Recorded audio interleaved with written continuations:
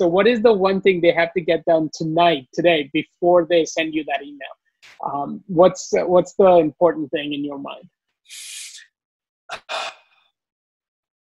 Good question. You surprised me with that one.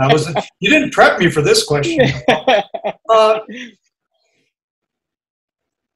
I would say, make sure you know what your why is, why you're doing what you're doing and why you are reaching out, and make sure you know that. And especially, LinkedIn probably is the best way to connect with me, because then I can connect on all fronts. But the important thing is that, cold connecting is never the best option as far as I'm concerned. It's always better to have a warm connection, and that's other advice I can give on how to do that on LinkedIn without, sending out cold messages immediately. Oh, this guy's in the investment world, so we're going to inundate him with, hey, here I am.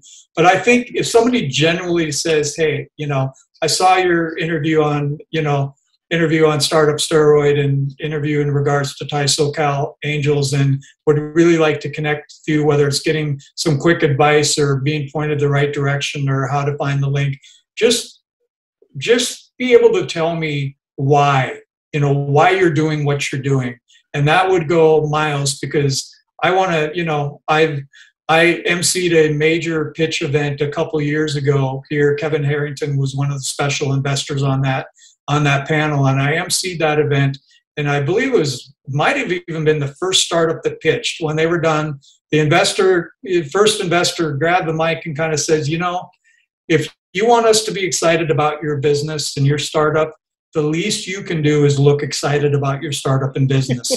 And I'll never forget that, and it was so dead on, because you got to have a passion and spark about what you're doing. And that has to show, whether it's via an email, via an interview, via elevator pitch, in an elevator, or at an event. We need to see that passion. And a lot of that comes from the why.